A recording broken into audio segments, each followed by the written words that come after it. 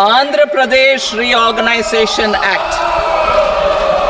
Our government has made concerted efforts to fulfill the commitments in Andhra Pradesh Reorganization Act.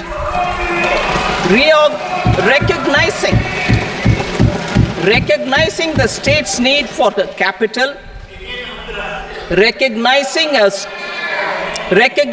the state's need for a capital, we will facilitate special financial support through multilateral development agencies.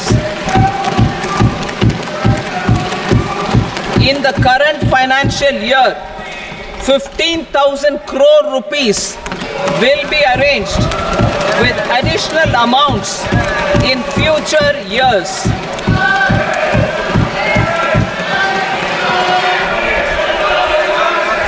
Our government is fully committed to financing and early completion of the Polavaram irrigation project, which is the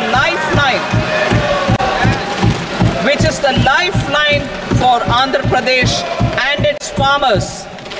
This will facilitate our country's food security as well. Under the Andhra Pradesh Reorganization Act, for promoting industrial development, funds will be provided for essential infrastructure such as water, power, railways and roads.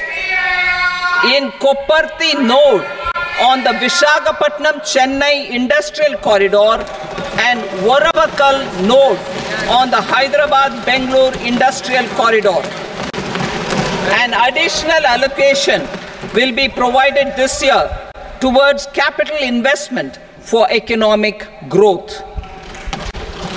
Grants for backward regions of Rayalaseema, Prakasham, North Coastal Andhra, as stated in the Act, will be provided.